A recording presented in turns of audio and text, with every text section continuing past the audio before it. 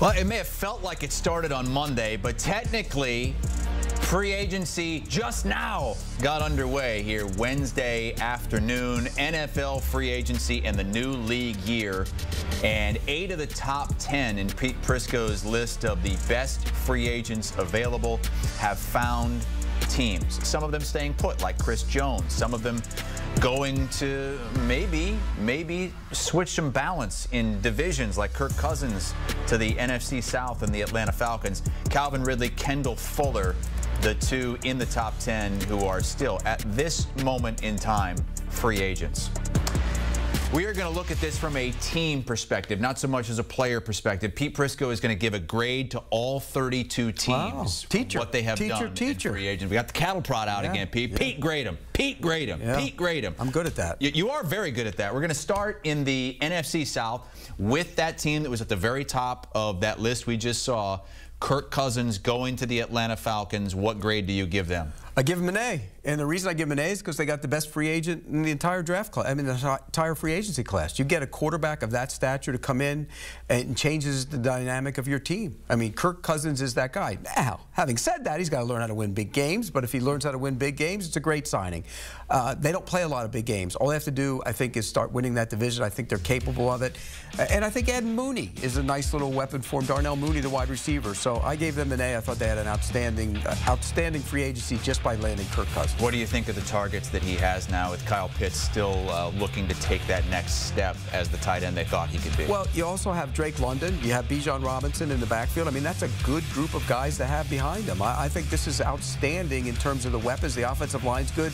They should score a lot of points. The question becomes, are they going to be that much better on defense? That's to be determined, but I like what they've done. That shifted the odds in the NFC South before that trade. I think most people would say the Tampa Bay Buccaneers would be the favorites because of what they did, and they really hit the ground running in free agency by re-signing Baker Mayfield, re-signing Mike Evans, and using that tag on Winfield. So what grade would you give them? Yeah, I love what I gave them an A as well. I think, you know, Jason Light went into this pretty hamstrung by the Tom Brady contract. They don't have a ton of cap room. They had to do some maneuvering, and yet you look at it, he gets Mike Evans back as #1 wide receiver. He gets Baker Mayfield back, and it was a team-friendly contract, by the way. They did a nice job with that. Keeping Winfield, you get Levante David back, a veteran who they want in that building and in that locker room, and he's playing at a high level despite being there for a long time. So I think Jason Light's done a heck of a job. I give them an A. Who would you pick right now in that division? Tampa Bay. You'd still pick Tampa?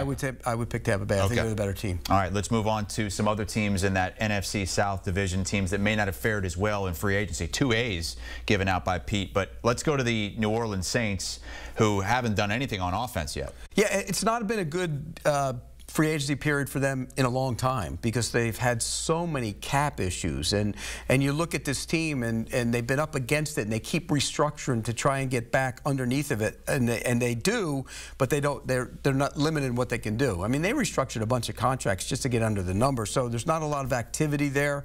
But I think bringing back guys to that team, like Ryan Ramczyk is a guy that the right tackle might have been cut, but they restructured his deal to keep him there. Honey Badger, they restructured his deal to keep him there. So I think that gives you some positive news. The only guy they really brought in of note was Willie Gay, the linebacker from the Kansas City Chiefs. He's a good player. So you look at their grade, I gave them a C. Not a lot of activity. C minus, Pete. C minus, but not a lot of activity by keeping your guys there. I think that's important. Okay, the last team in that division is the team that finished in last place in that division, the team that I think many would pick to finish last place again, because the Carolina Panthers traded away what most would believe to be their best player in Brian Burns, but a surprisingly decent grade here. Well, here's why. Okay, the trade for Brian Burns, they supposedly could have gotten a lot more for him, but this is a different regime. They don't make this guy, Dan Morgan, didn't make those decisions. He is making these now. They didn't want to pay him. They traded him, get draft picks. I don't necessarily agree with that, but I understand it because the price is high. But what they did do, and they had to do something that was important, was build around that quarterback. The Bryce Young is small, so you better be good in the middle of the offensive line. They went out and spent a lot of money on Robert Hunt and Damian Lewis to be their guards. I mean, it's pricey to get them, but you have to be stout in there when you have a short quarterback. They don't have anybody who is shifty, who could make people, you know, big play opportunities. Deontay Johnson trading for him, I think that gives him that chance to do that. So it was a good free agency class in large part because they built around the quarterback. And if he doesn't make it, you have it right now on the surface, it looks like a major fail. So you better do everything you can to try and get that thing right. So I think they were okay. I gave them a B in terms of what they did for the quarterback. I don't like the trade of Brian Burns. Okay, so 3 of the 4 grades are good from Pete Prisco in the NFC South. Maybe the Panthers gaining ground on the New Orleans Saints, who get a C-. Let's go to the NFC East, and let's start with the New York Giants. Now, they're the ones that ended up getting Brian Burns, but what's the identity on offense? Good question. Well, I mean, what's their identity on offense when they didn't have a quarterback anyways? I mean, just because they got rid of Saquon Barkley, people are killing him for that. I don't necessarily kill him for that decision. He's an aging running back. You don't pay those guys. But you get Brian Burns, you're going to be really good on defense. But offensively, they didn't do a lot. And, you know, Singletary will come in there. He'll be fine. But what they did do, they got a couple offensive linemen. And when you look at, you know, one of those guys, we had him on the Super Bowl, John Runyon, started from Green Bay, didn't play as well last year. He told us he was hurt. He's going to be healthy again, back. That adds some toughness to their offensive line, which they needed to do. So, look, was it a great free agency class? No, but they did enough to help the run game, which I think they needed to do up front. The offensive line's been bad. You had 2 offensive linemen. I think that'll help them. I gave them a B+. Brady Quinn thinks they should draft a quarterback up front. You think that too? I don't. The question becomes, does signing Drew Lock take you out of that? And it might. Really? Because now you have Daniel Jones with that money. Drew Lock's making $5 million a year. And so does that take you out of that equation? And I think it might. I think they'll draft another position. All right, Pete Prisco grading teams for what they've done in free agency so far. We are in the NFC East. Let's move on to a team that took a step back this past season, the Philadelphia Eagles. Now they go out and they get Saquon along with some other pieces here. And they spent a lot of money, which is surprising to me, particularly in some of the guys they spent it on. But look, Saquon Barkley, that goes against the character of the Philadelphia Eagles. They don't usually spend money on running backs, and they did. I would have spent more of my money on the defensive side of the ball. I think they had major issues on defense. Now, they ended up with Bryce Huff, who is a situational pass rusher.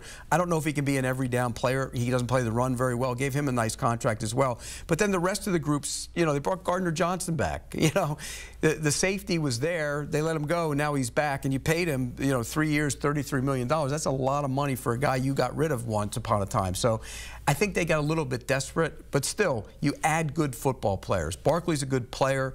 I just think I would have gone in a different direction, but I gave him a B- for that reason. That legal tampering period began on Monday, and that's really when free agency begins in earnest. That legal tampering period began about 6 weeks ago. True. They're cheating. The agreements to contracts really began on Monday when they started filtering out, but you don't tell the Dallas Cowboys that. They have done next to nothing. In fact, only one move so far in free agency, and that was signing a long snapper. Yeah, well, you got to have a good long snapper. You know how much I care about special teams. I gave him an incomplete because it's hard. You know why? You give him an I. It's hard to evaluate them. I'm not one who believes you necessarily have to go out and spend money in free agency at the start of it. You know, if you go back and look at some of the top free agents from the last couple of years, they fizzled out quickly, and it hasn't always given you a bang for your buck. And I think Stephen Jones of the Cowboys said it best. You're paying great money for good players in a lot of situations, and that's where you get into some problems. So I think why we criticize them is they said they were all in. And if you're all in, you're not spending any money.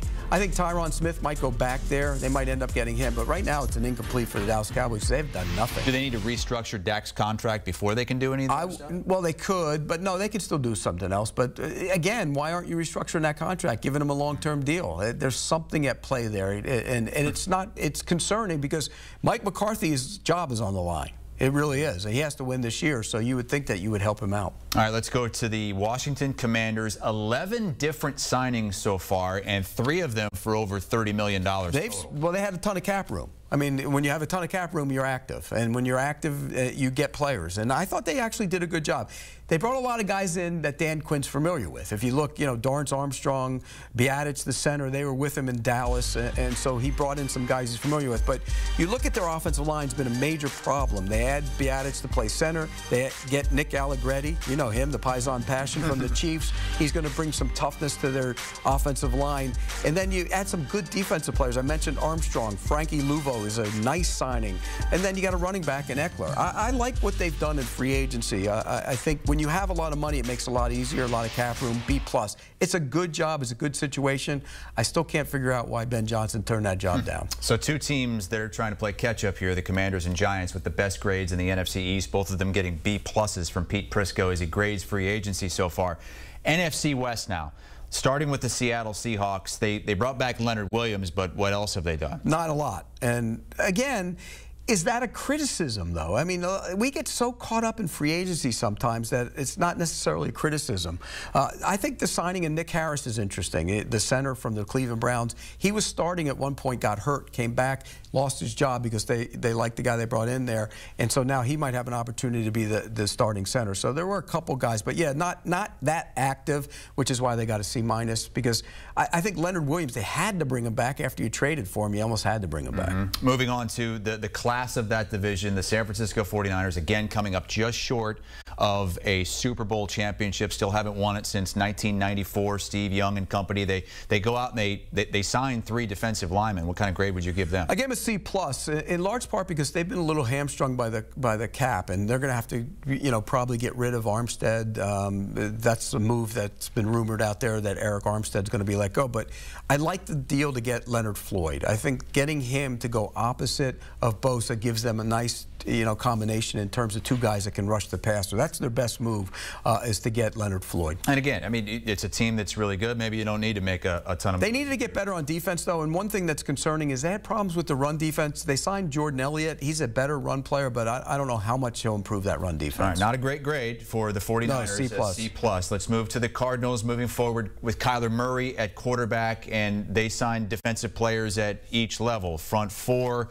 middle 3, the linebacker, and secondary. And actually, they got 2 starting defensive linemen because they ended up with Bilal Nichols from the Raiders and Justin Jones. So you have 2 big guys that they needed to get. You had Sean Murphy-Bunting, who they signed from, used to be with Tampa, then played last year with Tennessee, had a good year. And then Mack Wilson, linebacker, who's been around, was in Cleveland, and then went to New England, played well for the Patriots. So you're right, every level, and they needed to do that on the defensive side of the ball. They're not great players, they're good players, but they'll make that defense better, so I gave them a B. Moving to the surprise of the NFC West last season, the LA Rams, and a resurgence from Matthew Stafford and company, and they went out and they got him a couple guards on that offensive line. And I really liked this move. Well, they re-signed Dotson, Kevin Dotson, their own, but they signed Jonah Jackson from the Detroit Lions. Now, Jonah Jackson's really physical in the run game, and what that does now, Steve Avila, who played left guard for them as a rookie, big physical guy, will now move inside the center. So all of a sudden you have 3 power players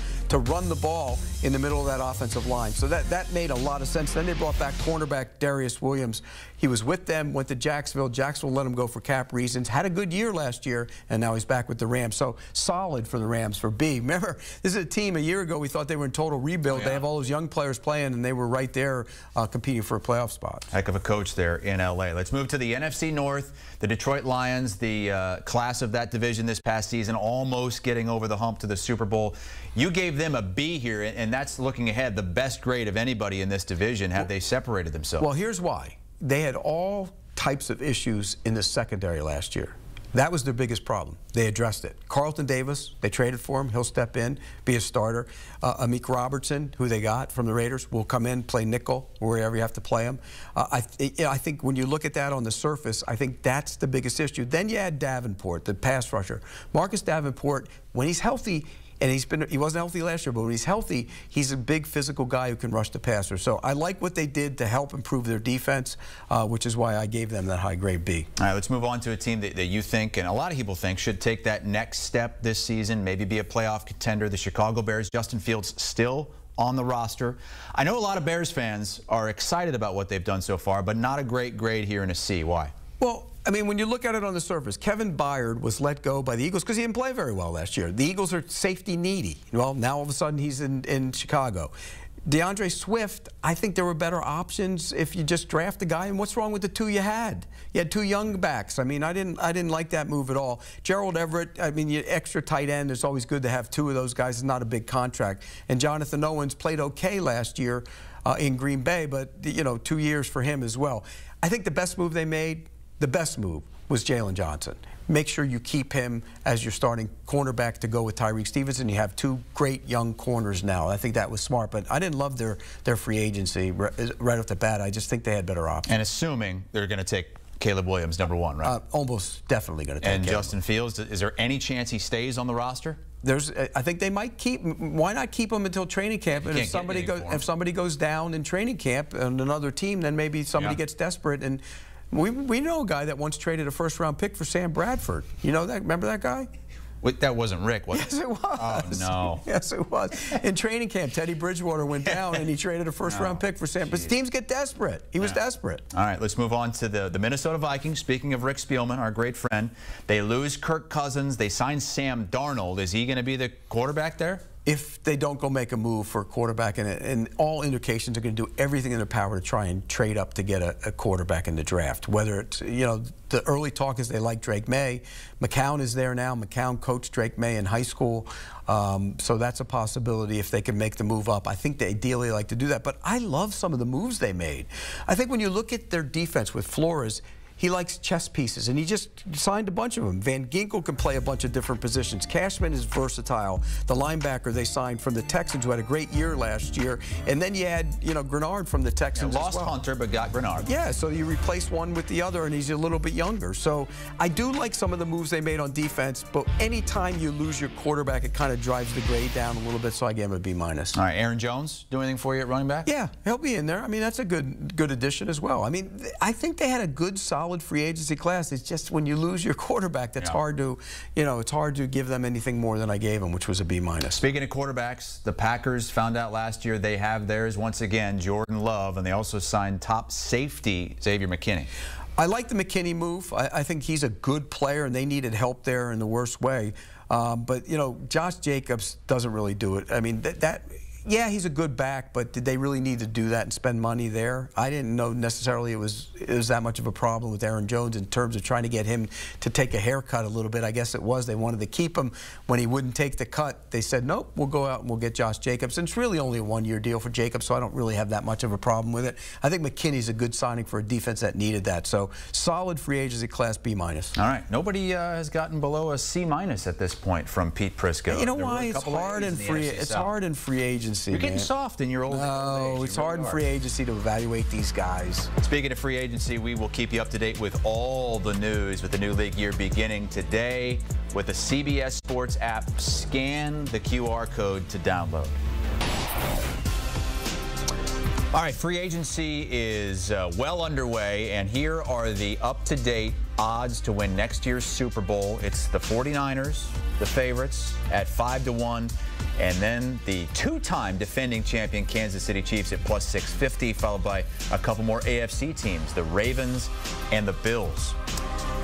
Pete Prisco grading every team and how they've done so far in free agency. We just graded the NFC, the best grades going to a couple teams in the NFC South, the Falcons and the Bucks, both getting A's. Let's start in the AFC West with the defending champion, two-time defending champion Kansas City Chiefs, who, look, I mean, do you need to do that much other than just keep the guys that you have? No, you don't, which is why I give them a B, and I thought they had a good free agency. You keep Chris Jones. You make sure he comes back and he's happy. He got a big contract. That's always important. Drew Tranquill, who played really well in the postseason, is now going to be a starter, and you brought him back. You also have L'Jarius Sneed, who is tagged, but they're trying to trade him. If they trade him, fine, you get assets for him. If you don't, then you bring him back and he plays on the tag. So the best part about their free agency is they kept their own. And Patrick Mahomes restructured his contract to enable a lot of that to happen, which is smart for the team. It's smart for him. He gets some money up front. Chiefs know what they're doing. They're going to be the favorite to win it again. Three-peat, three-peat, three-peat. And we're wondering when the rest of the division will start to maybe not catch up to them, but challenge them a little bit more. Let's go to the Vegas Raiders. They got Christian Wilkins. They also got your guy, Gardner Minshew. I mean, I just don't understand that. You think he's going to start all season? I think he's going to have a competition to start, but they paid him. I mean, he got $25 million for 2 years. That's being paid like a guy who's going to start. I just don't understand that. I would have gone a different direction if I was looking for a quarterback. But I did like a couple that, getting Christian Wilkins is big. Now, you know what that does? Max Crosby gets doubled as much as anybody in the league, and now if you play him next to Wilkins, now that becomes a problem if you have to double him. So I think that was a good signing for them defensive-wise. I think bringing back Andre James was big, their starting center, and he got a good deal from them. So it wasn't awful. I just didn't love the Minshew move, so I gave him B-. All right, let's move to the L.A. Chargers and Jim Harbaugh taking over there and hasn't done anything really yet. No, they brought back Gilman, the safety, and signed Gus Edwards, who, is going to be one of their backs in there, probably in a group of backs when they draft some. But they're limited by what they can do by the cap. They got to clear up cap room. They're still trying to. Mike Williams gone, but they restructured Mack, and they're going to have to do some other things as well. So very limited what they can do. So I gave him a C-. In large part, if you can't do anything, there's a problem. There's a reason. And the previous regime, Tom Telesco, is the guy who did that, and now they have issues with the cap. C- has been the lowest grade so far from Pete Prisco as he moved to the last team in that division, the Denver Broncos. They got Russ out of there, but they're still paying. So you get. By the way, you get a grade goes up for getting Russ out of there. The problem is you still have to pay him a boatload of money. I mean, you're paying him over $30-something million to let him walk out the door, which is never easy to do. But they didn't do a lot either. But bringing Malcolm Roach in is a good player from the Saints. Most people don't know who he is.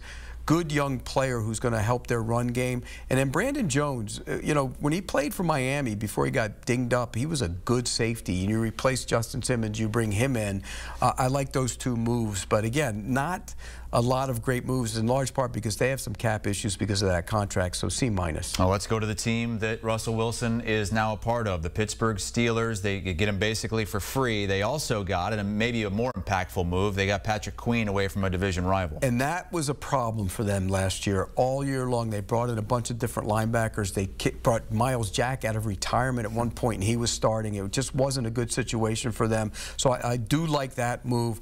I'm not one of those guys that's going to praise the move of Russell Wilson. I didn't like that one at all. So I gave him a B-. I understand why they brought in Russell Wilson to compete. I don't necessarily think he's going to be handed the job, but to compete for the job. So I gave him a B-. Who would you say comes out of there with that job? It's a toss-up. Pickett can beat him out. That's how bad Russell Wilson's been the last couple of years. Okay. Well, I mean, they're not really paying him much of anything. Right. So there's no risk. I understand it, but I don't think he's a great locker room guy either. So. All right, B- for the Pittsburgh Steelers. Now to the Ravens, who had the best record in the AFC last season, had home field advantage. They go out, they get Derrick Henry to put in the backfield with Lamar Jackson, and they bring back Matabike.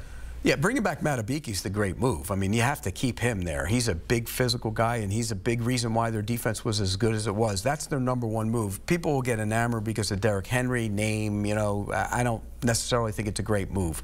That's not what defines this team. And you could say, well, he's going to run the ball better. They were the #1 run team in the league last year. But couldn't they be even better? You can be better than one? Well, you can have more yards per game. The problem is when they need to throw it, will they throw it, and can they throw it in the postseason well? Because that was the problem in the playoffs. They didn't run the ball in the postseason. Don't get me wrong. I think the play calling was bad, but the Derrick Henry move isn't going to change their outcome. They have to be better throwing the football. Need to get another receiver, which I think they'll do in the draft. But I didn't love their free agency. I gave them a B-. Lamar Jackson coming off his 2nd MVP award. They were able to pull away in that division. Thanks in part to the Joe Burrow injury and the Cincinnati Bengals, who they got T. Higgins on right now. But look, he wants out. I mean, is that much of a problem for Cincinnati? Well, he wants out, but it's not his decision to get out. I mean, they could say, okay, well, you're going to play for the tag or you're not going to play if he doesn't like the deal they're offering him. So I understand. He just is probably frustrated because Jamar Chase is going to get the big deal, and he should. He's the better receiver. But T. Higgins is franchise tagged. I think ultimately he'll realize that not better out there. And, teams, you're going to have to trade a first-round pick to go get T. Higgins and then pay him. That's always risky. We see that all the time. So I think he comes back. I did like Geno Stone, who they took from the Ravens. Good player, adds some nice depth at safety and a guy who can go in there and do a lot of different things. And then, you basically get rid of Joe Mixon and bring Zach Moss in cheaper. That's what that is. So I didn't mind their free agency, but it was nothing that would wow me, so I gave them a C+. All right, and how about the Browns, who had 4 or 5 different quarterbacks last season, still won double-digit games to get to the postseason, but what have they done to improve? By the way, that was one of the great coaching jobs you'll see by them getting to the postseason with 4th quarterback and down to 2 tackles and Nick Chubb out as well. Why he was Coach of the Year. Yeah, they haven't done a lot. You know, they also are limited by their quarterback's cap number and his money. But, you know, bringing Jameis Winston in to be a backup, that means that Joe Flacco's not coming back. So I get it. Because if you have Joe Flacco in that building, will the fans want him to play every time Deshaun Watson has a bad game? You would say yes. So I understand that. The rest of their free agency, you know, Hicks is a good, solid player. I think bringing back Zadarius Smith was big, but trading for Judy, this might be a chance to resurrect Judy. And you know, he was frustrated. The body language on tape when he played with Russell Wilson was so bad. He'd be jumping around, complaining. Well, now he goes to Cleveland. Maybe it's new life for him. So I didn't love their free agency. I gave him a C. Okay, let's move to the AFC South and the Houston Texans with C.J. Stroud in the breakout season last year. So many great young players on both sides of the ball. They trade for Joe Mixon. And they signed Danielle Hunter in free agency. And a bunch of other guys that can play. Danico Autry will help their defense a great deal. Al Shahir, the linebacker who, you know, they had in San Francisco when D'Amico Ryans was there, comes from Tennessee, adds them some nice juice at that level as well. So, and Jeff Okudah, who hasn't lived up to the expectations, but has capability of being a solid starting corner. You had guys at every level, and they needed to. This is all about getting better on defense, because offensively, bringing back Schultz was big for them. You get Tank Dell back, they're going to score points. This team is moving in the right direction. I love what they're doing. I give them an A. That's just the 3rd team, I believe, that you've given an A to. The only others were the Falcons and the Bucks. Let's go to a team that seems to be in rebuild mode, the Tennessee Titans. Derrick Henry's gone. They replaced him with Tony Pollard. Yeah, and I didn't like that move, which is why I kind of dinged them a little bit in terms of their grade. It probably would have been better if it wasn't for just going out and spending money on Pollard. I don't think I would have done that. I love the move to get Cushenberry in the middle of their offensive line. He's a good center, and they had major problems at center last year. Chidobe Awuzie is a good corner who's coming. Remember, he came back from an injury, played last year, wasn't quite all the way back, but still played. I think he'll be good for them as a starting corner. Kenneth Murray's a thumper in the run game. So I do think that they added some good players. I just didn't like the Pollard move, which is why I gave him a B. Will Levis, year 2, maybe more playing time, stay healthy. Same thing over in Indianapolis with the Colts in Richardson. The biggest deal that they made in the offseason, at least in free agency, was bringing back Michael Pittman. And I know you didn't feel like he was in line to get that kind of money. Well, I understand it, though, and I don't have a problem with it, because you needed to keep him around to have a young quarterback. You want to have a #1, or at least their #1 wide receiver. You think he's more of a #2? I think he's more of a #2 or 1B or something, but I get it. I understand it. But they made some other good, like bringing back Grover Stewart is probably one of the most unsung moves. When he's on the field, he's a force. And remember, he was suspended last year for performance enhancing, I think it was. But he's one of those guys in the middle of their line that gives them some thumping in there. It's hard to run on him. And then they bring in Raekwon Davis, who's another big guy from Miami. So I think they got better in some spots. I didn't love a lot of the moves. I would have helped the quarterback a little bit more if it was me. Now to the Jacksonville Jaguars, and they tagged Josh Allen. They brought in Gabe Davis. Jury's still out on Calvin Ridley. Yeah, if Ridley gets added to this class, it probably goes from the grade I gave him, a B-. If Ridley's in the class, it probably goes to a B+. I like what they did. Ronald Darby, 2 years. He's going to start at corner, and he had a good year last year. Savage was a strange one for me. Good player, solid player, but I thought they would play Antonio Johnson there. He's now going to play the nickel. And then Gabe Davis and Mitch Morse. Mitch Morse automatically makes them better on offense. The center last year was terrible, Luke Fortner. And Gabe Davis, if you get Ridley back, you have Ridley, Gabe Davis, Kirk, and Ingram to throw the ball to. That's a good quartet of receivers. So I like what they did. I gave them a B-, but if Ridley comes back, that goes to a B+. All right, let's move to the AFC South and a team that lost Gabe Davis to the Jacksonville Jaguars, the Buffalo Bills. Many starting to believe that window is closing. I don't buy that. On Buffalo, I don't buy that. No, as long as Josh Allen's there, the window's open. Okay, well, it's open, but they're not taking advantage of it so far, at least as it pertains to your grade with a C so far. Yeah, this is another team that had cap issues, and when you have cap issues, the ideal scenario is to try and keep as many guys as you can. They extended Dion Dawkins, smart move. They brought A.J. Epinesa back, by the way. You know him well. He played well last year for them. They brought Daquan Jones back. Played well when he was in the lineup. He got hurt last year. So keeping your own is important.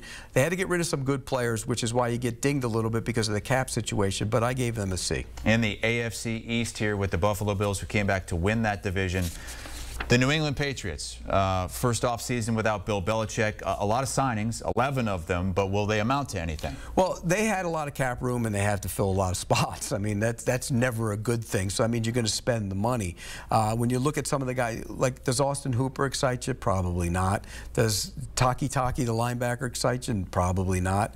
But I think some of the moves they made in-house, you know, bringing Michael Onwenu back, the guard tackle, that was important. That's a good move. Josh Uche on a one-year deal. That's good because he's obviously one of those guys that's going to try and play to get a bigger deal after that, and he has some pass rush ability. And then they tagged Kyle Duggar. So I think when you look at it, it was a good, solid class, but not great. But they didn't go out and add any big splash guys. And sometimes when you give these grades, you want to look for a splash guy, so I gave him a C. Dolphins have been a team that have added some splash guys over the years, like the trade for Tyreek Hill. But this season, I mean, really the biggest move is a move that they lost in Christian Wilkins. Well, they lost a lot of guys. They lost Wilkins. They lost Van Ginkel. I mean, they lost a ton of guys. And the right guard, Robert Hunt. I mean, they lost. This is a team that went and got a bunch of players like Ramsey and Hill, and they're in cap hell. And you also have to pay your quarterback. And so when you do that, you got to start getting rid of, you know, players. And they tried to piecemeal it together and replace them, like Shaq Barrett on a one-year deal, Jordan Poyer, the veteran safety, on a one-year deal, Jordan Brooks, 3 years, $26 million. But he's going to come in and start at linebacker, and that's important. So I think for where they were and what happened, they kind of replaced some guys. But when you suffer major losses like that, your grade's not going to be very good. I gave him a C-. Nobody so far in the AFC East with a grade above a C. As we go to the Jets, the last team here to grade, Pete. Yeah, and they didn't get a C grade either. They got a C-. Again, do you get excited about John Simpson? It'll make them better up front, I think. They did trade for Morgan Moses, you know, today, which gives them a right tackle. So their offensive line got better.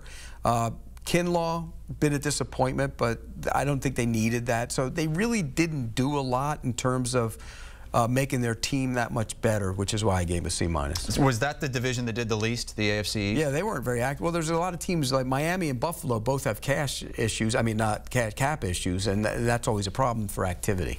Nobody got worse than a C- from Pete Prisco, but a few of those in the Cowboys would have if I didn't give them an incomplete. Incomplete, yeah. If you see the article online, whoever wrote, I think it was Garrett Potter that wrote the article. He gave them an F so far, but you're giving them some space to make some. I don't necessarily think free agency is the great end-all, be-all that everybody else thinks it is. Well, got the draft season coming up as well. At the When's that start? Next month. Well, right now, baby. You got it. We're into it. That's Pete Prisco grading every single team and what they've done so far in free agency. Pick Six podcast. You can hear guys like Pete, Brady Quinn, and others join Will Brinson and Katie Mox for the Pick Six podcast. It's NFL all the time, all year round.